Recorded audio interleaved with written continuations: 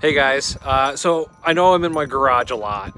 Pretty much all my videos lately have been in the garage because I've been in there working on the projects, but I keep getting messages asking about the T-Rex and how it's been performing and am I using it? And the answer is, yeah, we use it pretty often. My wife and I take trips once a month or so to Rochester and Syracuse, different places. We have a newborn, or 13-month-old now. He's not new anymore, but we have a kid, so we don't take too many further trips anymore. But if you watch my other videos, you'll see that I took it to Chicago last summer, and definitely plan on using it a bit more. But so we just took a trip up to my mom's house in Rochester. I thought I'd take a video. So here it is. I'm actually using a brand new gimbal that I just bought. It's the Smooth 4. So my first investment into this whole YouTube thing, kind of deal on Craigslist. So this is also kind of an excuse to use it and give it a try. So as you can see, it's really filthy. But here in New York, we have salt and junk on the roads. So we just drove, I can actually pull up the display, but 117 miles, I believe. And everything went fine. It's a trooper. It does really well. Right now I'm charging it. So my mom's house over there. And inside I can show you how it's done. All right, I'm here in the car. 117.6 miles is how far we went. I have 3 little bars there on the guessometer.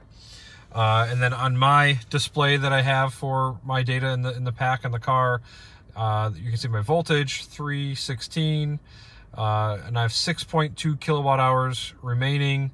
And you can see my state of charge and temperatures and stuff like that. So when I left the house, I didn't do a full extended mode, just a regular mode. And that's what I have left. So 6, and then the display for my T-Rex stopped working. I can't get the data off that for some reason. There's a little USB or a dongle there that's just not working for some reason.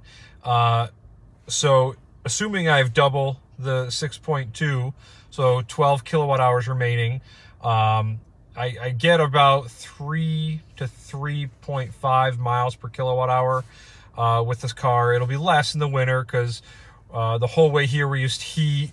I have snow tires on the car right now, so definitely not ideal conditions. It was snowing pretty hard. It was really windy for a half-hour trip. So based on 3 miles per kilowatt hour, so that would be around what, 36 miles additional. So 117 plus 36 is about how much I have in an average winter conditions. It's been 20s. You can see the temperature right there. It's been 20s the whole way here.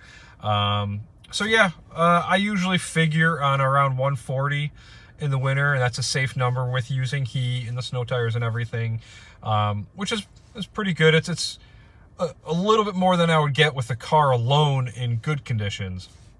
But yeah, so that's the update on the T-Rex and me using it. So yeah, we use it. It's been working great.